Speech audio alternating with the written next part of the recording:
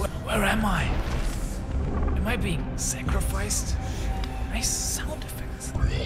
What? A Groth review? Whoa. Okay.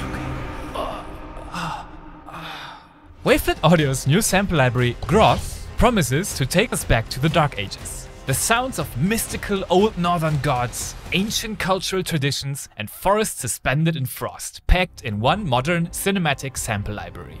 To fulfill that promise, Groth contains playable string instruments, percussion, vocals, synths, loops, and sound design elements. Let's take a look at the instrument sections and find out if Groth is the stuff of legend or just another sacrifice on the way. Opening the first instrument, the Tagelharpa, immediately gave me The Witcher vibes. It's a bowed Norwegian instrument with 3 strings. With Groth, they didn't sample each of the strings individually, but in the way it's actually performed. One string plays the root note, and the other 2 are used to add a melody on top.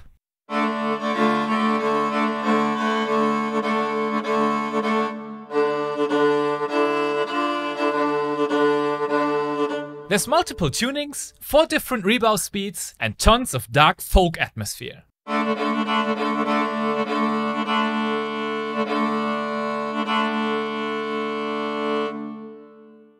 The acoustic guitar comes with sustains, palm mutes, and harmonics, plus a couple of percussive sounds. It's possible to adjust the volume of the finger slide effects, and you can change the stereo channel delay time, which I like a lot.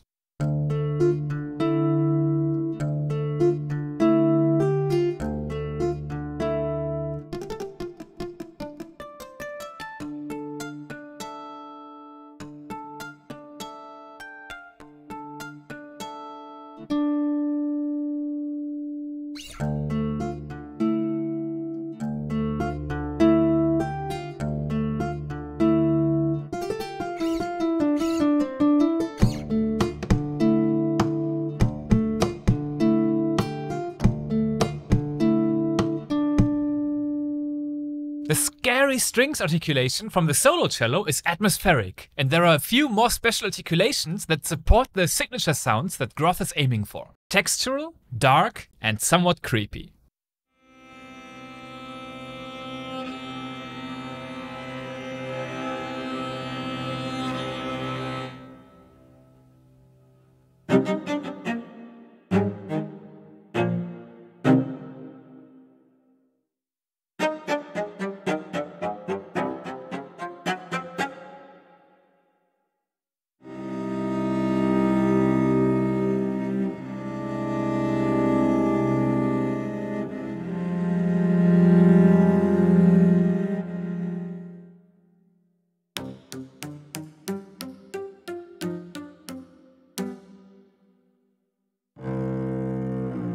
The same goes for an orchestral violin and cello section, with only 3 articulations: sol ponticello sustain, sol ponticello tremolo, and harmonics tremolo.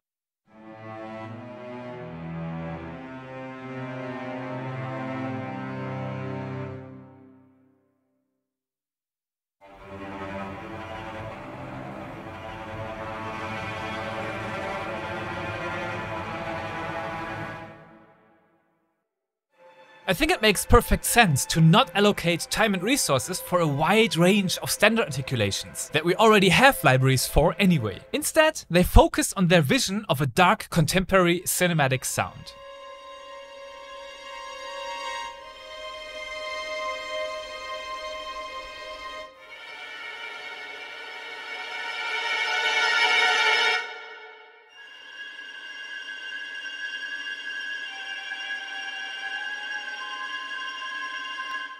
One of the more interesting instruments in Groth is the repetition sampled Dombra, with 4 velocity layers triggering 4 different speeds. There's also a patch where you control the speed with the mod wheel instead of the velocity and have the layers crossfade.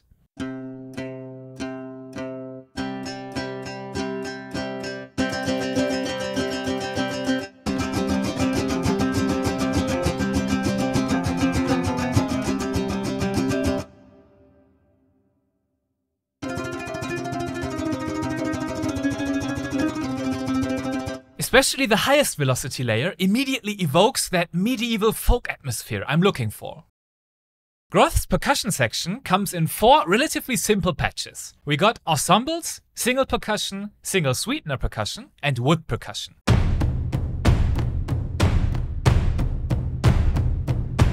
There's 3 percussion settings that I like a lot. A presence slider for fast mic mixing with 1 drag of the mouse.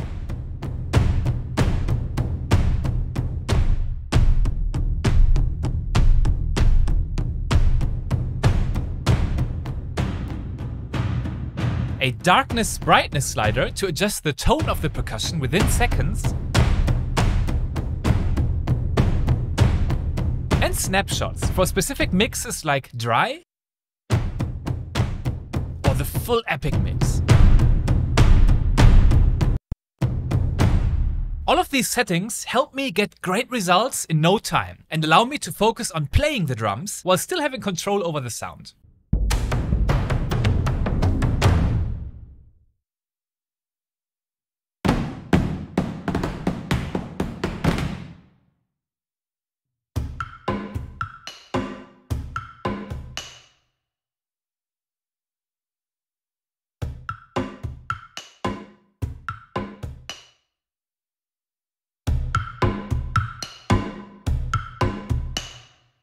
And you also have an option to make a flam out of every sound. Nice. A sequencer lets you create and save your own rhythms and already comes with prepared presets that you can use to get started. The quality of the drums is amazing. They sound rich and impactful and make me hungry for more, especially in the wood percussion. It's sparse, but really good. The sound effects section contains what you typically imagine from a sound design library. It has booms, hits, pings, risers, whooshes, etc. But also special treats like warbends and horns, signature sounds, and a very interesting sounding kangling, which is made out of a human leg bone? Awesome! Finally my medical degree pays off.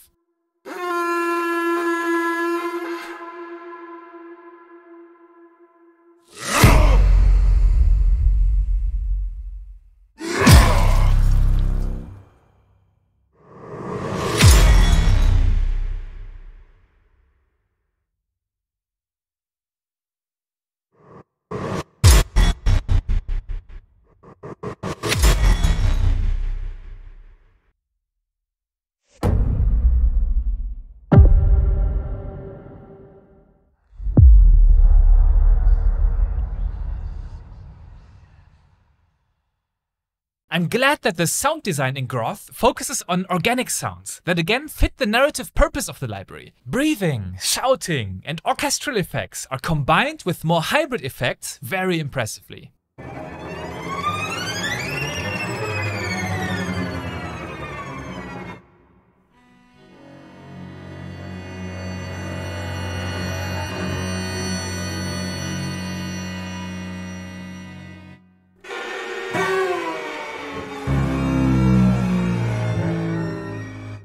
My favorite utility feature for the sound design is that you can time the impact easily.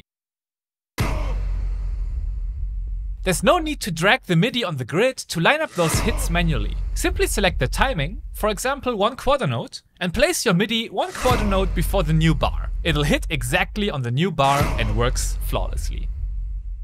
The loops and pulses bring back a couple of old friends like the Tagelharper and a huge amount of cello patterns.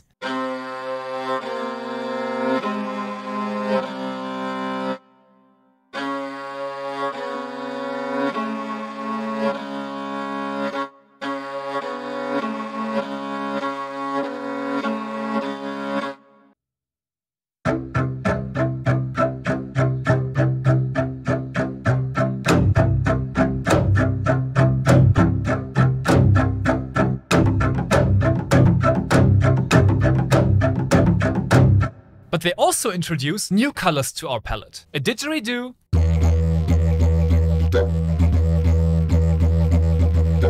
low pulses,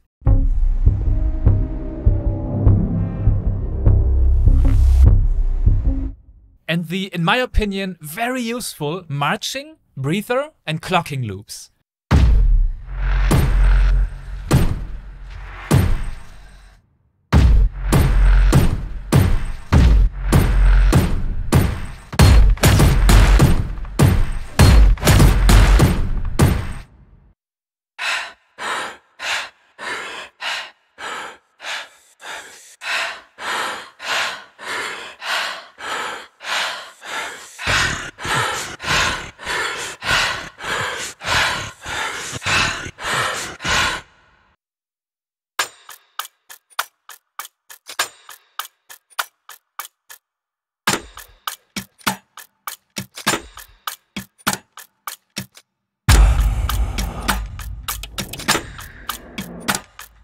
These make a perfect foundation for driving cinematic or horror tracks and are among my favorite sounds from the library.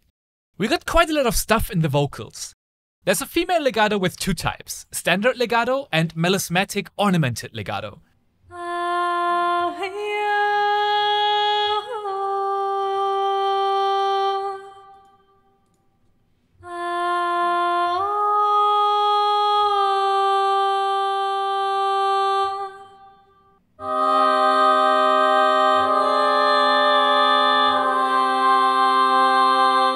They're quite good, and like all of my vocal libraries, are most convincing in slower passages and when less exposed. A male legato, aka Bobby, blesses our ears with airy and soft O's, A's, and hms.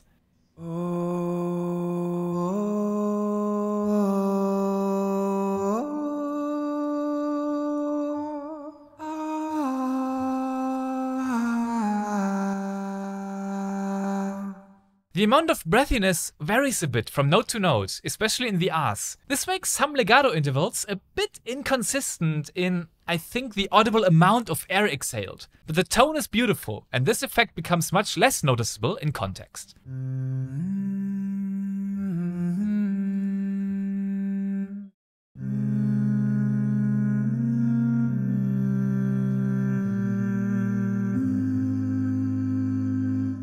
I didn't expect such a soft and pretty voice in this library, and it's a very welcome surprise. But don't worry, we'll get to the shouting now. There's some pretty nasty and well done throat singing in Groth. On the left part of the keyboard, there are softer notes, and on the right, we got the real deal.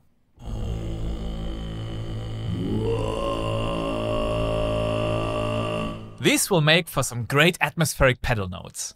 In voice sequence, we can create our own chant phrases with a huge selection of syllables and the options to adjust their timing and volumes.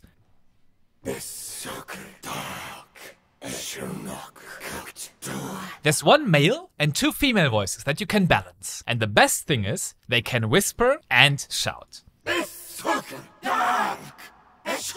Wavelet Audio kindly includes presets to give us a hand. Hearing the raw energy of these voice sequences in one of the official demos was the first thing that sparked my interest in this library. There's a tuned down version of the voice sequence patch and a lady yelling at us ferociously. There are 19 pad-like synths, again with a very nice organic sound that makes them fit into the modern folk universe Groth tries to create. Some even have gorgeous detuning mapped to the mod wheel.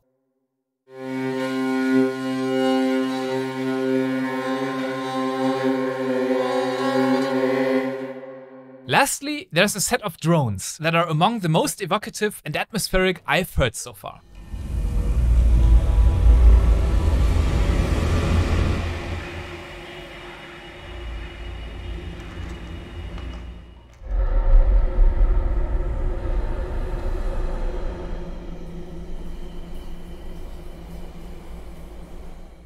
Groth is a fantastic cinematic toolkit that caters to the style of dark fantasy universes like Vikings or The Witcher. It's easy to use and fast to get a great sound out of. The powerful sound design with haunting textures and marching rhythms is what really shines in my opinion, and it provides the perfect foundations for the strong vocals and folky instruments on top. There's inspiration behind every corner, and I really cherish libraries that immediately summon images and entire scenes in my mind. Groth does exactly that spectacularly well. You can check out Groth at Wavelet Audio's website. I wrote a little demo piece with Groth. I'm not sure if it's Witcher, Viking or Pirate, but I like it. I used only Groth. Before we jump into the demo, I would really appreciate if you would subscribe to my YouTube channel to help me reach my goal of 1000 subscribers by the end of the year. Thanks a lot, enjoy the demo, and see you soon.